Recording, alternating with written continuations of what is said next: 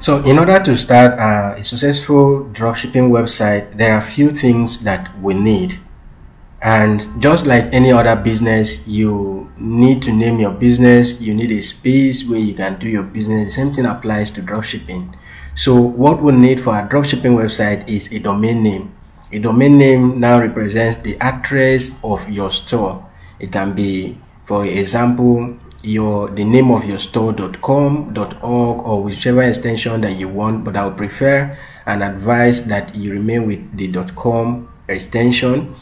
So the name of your store.com becomes your domain name, and in this case, using the hosting that I recommended, you are going to get the domain name for free, except if you have a domain name already. And that is when you now go into hosting. But if you don't have any domain name and you're going into this business newly, or you want to dedicate a particular domain name and hosting for this, you are going to get this domain name free using the hosting that I've recommended.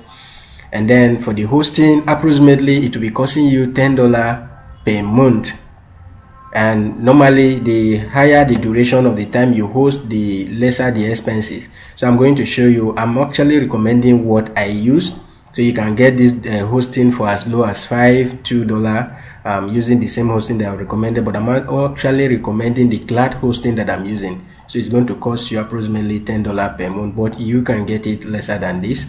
And you do the hosting for a year, 2 or 3, depending on how long you want to be in this business.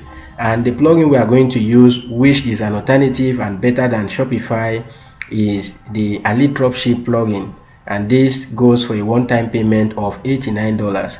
So there is a link below this video where in the video description, where you can get this plugin at a discounted rate.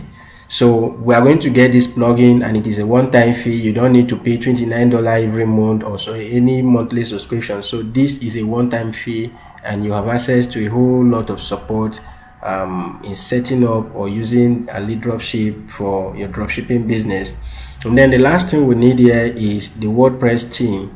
So you are going to get the Astra theme for free. There is a link in the description where you can get the Astra theme.